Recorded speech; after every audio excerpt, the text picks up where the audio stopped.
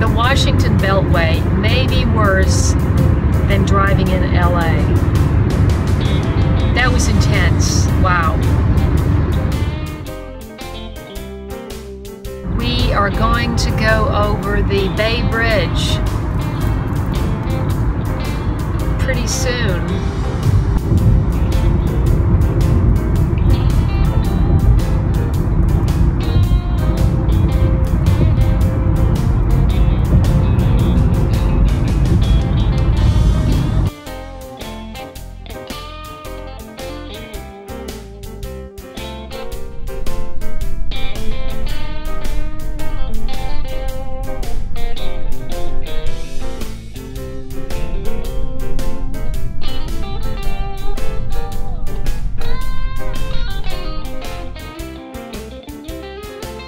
Almost over.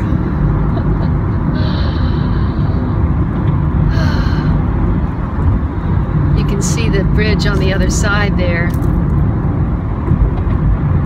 Can you imagine building this twice?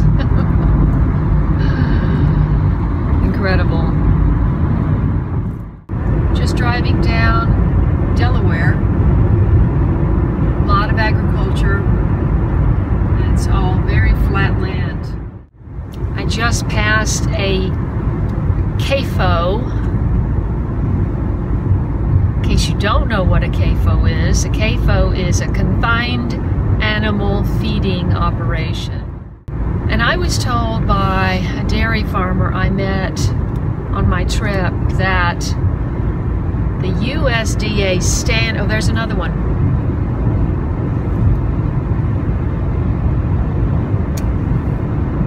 That the USDA stand for cage-free. It's either cage-free or free range. It's ludicrous. You will not believe this, but he told me 25,000 chickens living in a CAFO can be considered cage-free or free range if they have a 10 by 10 foot square concrete pad to step out of the building and walk around on.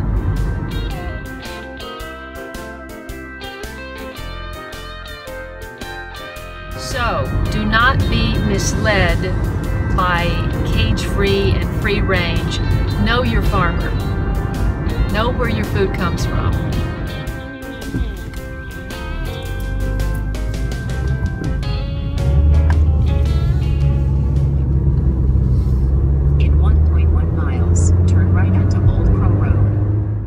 So I did a live webcast in 2014, I think, with Sharon from Sharon's Natural Gardens in Delaware, and we became very close. I've recommended her in my Jerusalem artichoke episode, and so I've been looking forward to meeting her in person for a while. Turn right onto Old Crow Road.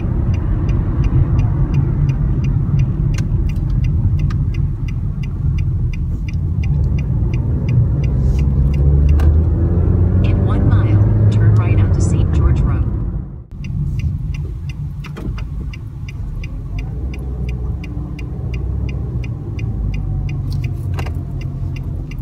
Turn left, then the destination is on your right.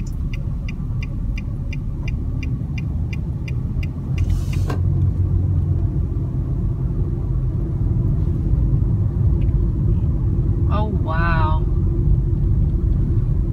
That's gotta be the place. Is on your right, 8887 Blackbird Road.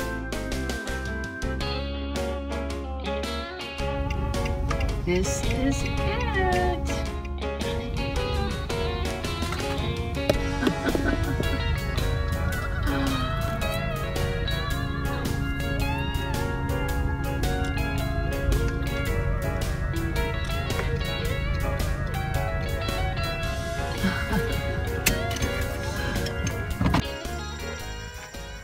Where are you?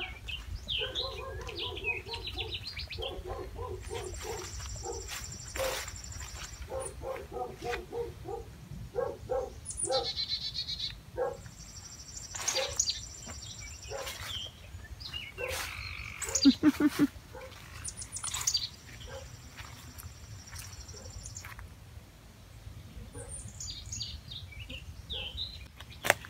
your name? What's your name? What's your name, huh? What's your name, huh?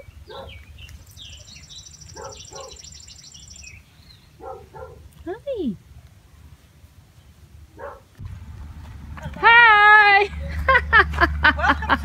Welcome to not Hollywood. Say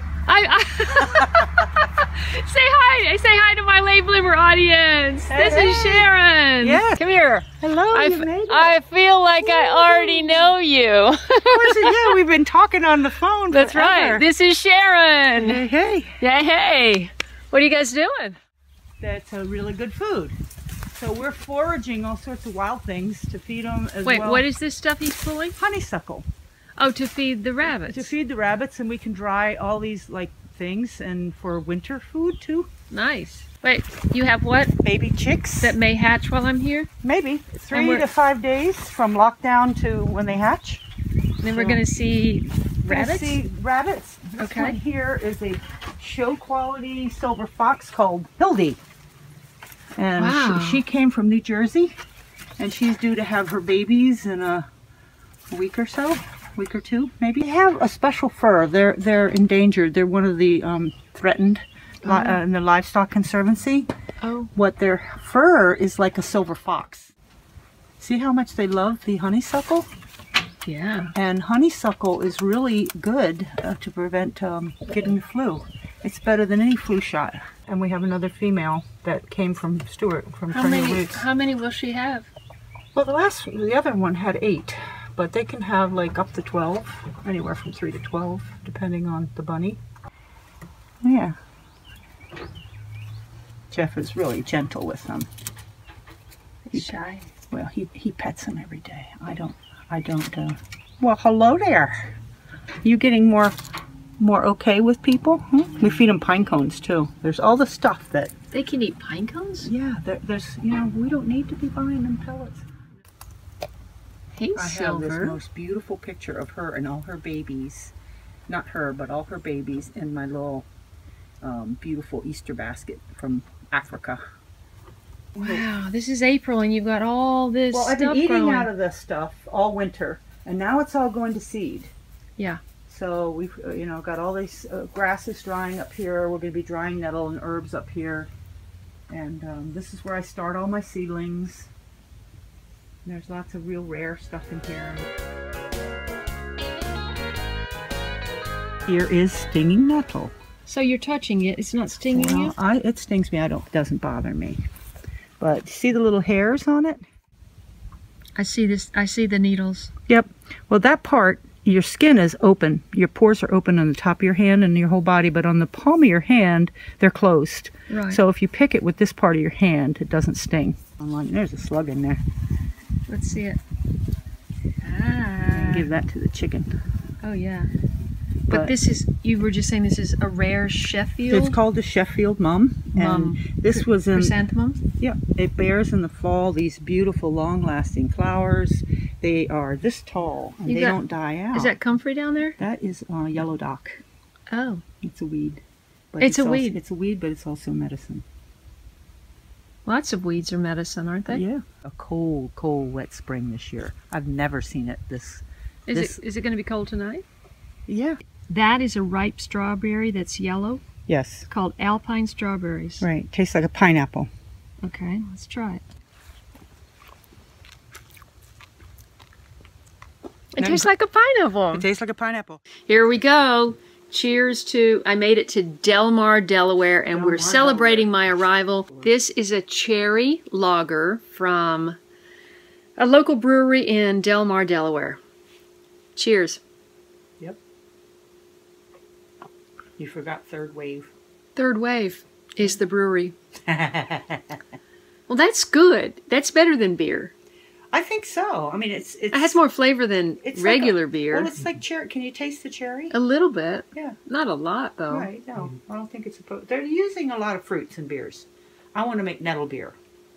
That'll be interesting. I got the recipe. Hopefully the stinging part will go away. That'll be gone by morning. Oh, okay. She stung me with stinging nettle. So, To help your arthritis. to help these joints, which are hurting from all the driving I'm doing. This is These are Delawares? Yeah, he's the rooster. He's like a really old guy. And this is 5 generations of Delaware. Going for a ride. But you can see what they do. Now you know why they're called chicken tractors. Because I know. they plow and fertilize at the same time. Oh. An egg? Hi, chickens. Oh, you got an egg. Yep. How many do you get a day? 3 or 4. Because there's It's enough for you, well, I sell a dozen or so a week. And it pays for their feed. 1, 2, 3, 4. And these chickens are about 4 or 5 years old, some of them. Wow. This is our property too, and it used to be almost 10 acres. But the horses love coming out here. They used to have the run of the whole place, and they'd gallop around. You got vetch. Yes, we've been harvesting it for the rabbits for the winter. Oh, do you dry it or let them? Yeah, we dry it as feed. It's a beautiful field. Well, it's you know, we've been trying to get it tilled, and I need a farmer in here to restore the pastures. It definitely needs regenerating. You see all the weeds out here? It definitely needs. But Are the yellow flowers just weeds? Wait, these little yellow flowers are poisonous? They are. Poisonous to animals? Yeah, or people. Wow. And this is wild blackberries in here. There's wild roses. There is. Oh, I see the blackberries here. Some grass, but not much. I'm taking you out to the Sacred Grove. Okay. This is where Karina wanted to build her earthship.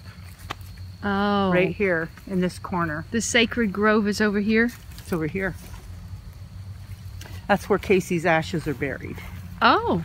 Right under this special horse-like, skull-like stone that we got from an herbalist friend of ours we visited in Missouri. It does look like a skull. It looks like a horse's skull. Yeah. And it's got these crystals all around it. It's from Arkansas, cave country, and in the sunlight they just shine. The crystals, they sparkle. Underneath the slate, in buried down a foot, is an urn from his mother, a pottery urn, which is half full of his ashes. Oh. And his wedding ring is on the top of it. That the kids gave him when he was, you know, because he had to cut his original one off. Oh. Because of his masonry work. But Yeah. the old grandmother horse is buried under here. Oh, And there's wow. a Celtic cross in stone over her grave. Oh, So wow. this is the head of her grave. And the horse's head skull is at the head of the gravestone. For 1 second, what did you call this tree? It's an autumn olive. Does it make olives or is it just a Well, olive-like? it's supposed to make olives. I don't recall ever seeing them, but there are these tiny little green olive things that birds like in the winter. And then the deer come up here. Are welcome to graze in the pastures, but just don't come up to the garden. And he stood there all the way across from up there and looked at me. You know, Listening. I think we have a relationship with nature, that we can talk to them. Just like I can talk to my horses. Yeah. They understand English. You talked to the deer and they understood you. Yeah. They stayed out of your garden. Yeah. Well, if you give them something, and you obviously have. Well, I don't give them anything. I just ask them. Really like that? So you just got asparagus growing any old place. Well, they are all over, and you have to know the spots. Oh. To remember next year. But I also Let me see have, that big honking thing. Mine aren't nearly that fat. Well, this is a young one, but my patches over here. Do you need some help? No, I'm pretty much done. Now that tree right there is from Jeff Poppins. Many of the trees here, that's a dessert pear. It's a really, really happy pear. That's an apple tree from Monticello? It is. Well, I've got 2 of them. Wow. Actually, I've got 3. I've got 1 apple, and this is a, what is it? A Spritzenberg. A Spritzenberg. It looks very healthy. Yeah, it's from Monticello. It's one of Thomas Jefferson's favorite apples. This one and the other one over there. But look, That's going to be a baby apple? there's 3. There's 4 of them. Oh, wow. See, that's the one. So you've had it for 6 years. It takes 6 years to Well, start. I bought it about 4 years ago, and it was like a 1 or 2 year old whip. That's the oldest apple tree on the place. That's about 40 years old. That's a Yellow Delicious. Wow. And that's a standard tree. And that's a Macintosh. Wow. What's the kitty's name? Sunny. Hey, Sunny. Hi. Hi. There's rows of them. See, they're all through here. Oh, wow. So we're picking some for supper. Oh, And this wow. is how I pick them. So I know that everything, when I pick them where they snap. Right. So when they snap, I know it's all tender. So there's So you don't have to buy cut them in the grocery store. You do have to be careful not to walk over here. Oops, so you sorry. don't step on. But you buy them in the grocery store, and you have to cut off. You pay them whatever per pound, and you have to cut off that tough stuff. You will have asparagus-smelling pea after you. I warn you. Just like if you eat beets, you'll have. You said purple asparagus poop. are good to clear your urinary tract? Yeah, they're the very best, and they have to be eaten 24 hours after you pick them. Oh, I didn't know that. And which means you can't buy them in a store. You said we're having berry pie tonight, and Because it's going to you have... mentioned it a long time ago, and you said, well, when I come to visit you, I want to have berry pie, and I made it because I figured you wouldn't have time to help me make it. Good, good. I'm glad you did. And you're going to have blackberries, gooseberries, what? How many? Black raspberries, wine berries, and what else is in there? Strawberries. All berries from the garden.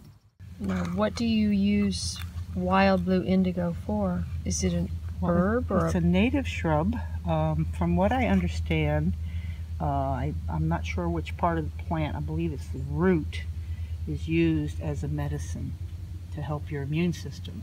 Ah. But the flowers are used as a blue dye. Okay, so tonight we're having the asparagus that we just pulled in the garden. And succotash from the And garden. we're having local pork chops and succotash, which is lima beans and corn from the garden. from the garden. And Sweet potatoes. Sweet potatoes from the garden. Wow. And applesauce. And Applesauce your from the own garden. canned applesauce from the garden. And sweet potato biscuits. And sweet potato biscuits. And Wow. These are from Perennial Roots, and these are from the local butcher. All right. Can't wait. All these flowers came from the garden too, right? Absolutely. This was my mother's. Wow. It's very fragrant. That's gorgeous. Or is it fragrant? Let me smell it. I'm eating a bite of pork from a heritage pig. Is that Yeah, right? it's mule-footed hogs from Perennial Roots. Mule-footed hog from Perennial Roots. You can find Perennial Roots on Facebook In Virginia. in Virginia. Wow, and I just said it was a cross between pork and deer. Yeah. Really, really interesting. Infusion of raspberry wine And it's from Washington State. over ice. Mm-hmm. Ooh, so good. It is good. It Oh, goes what a meal. Okay, this is homemade ice cream and homemade berry pie. berry pie. That's a lot of berries. Wow. Well, there's blackberries, strawberries, I don't gooseberries. I don't even think I grow this many berries in a whole year. Yeah. It's in this one slice. Yeah. Ah, all right, here we go. Look at that. Wow. Mm. Hey, you crack me up. That is so good. Absolutely. Homegrown. Wow. Mm. Wow.